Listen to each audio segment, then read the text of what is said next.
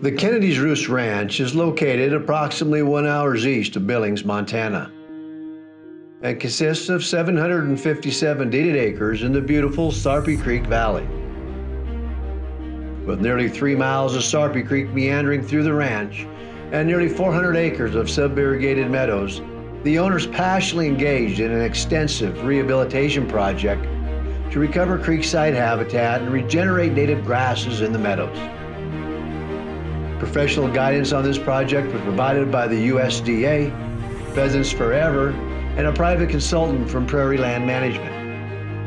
More than 5,000 native trees have been planted adjacent to the stream to replace areas where overgrazing has significantly reduced the native oak and ash.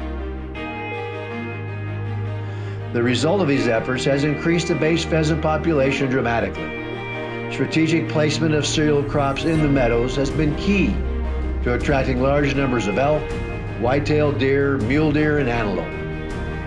In addition to improved habitat, there is an impeccable set of improvements which include a log-built owner's residence and a sand creek post and beam barn.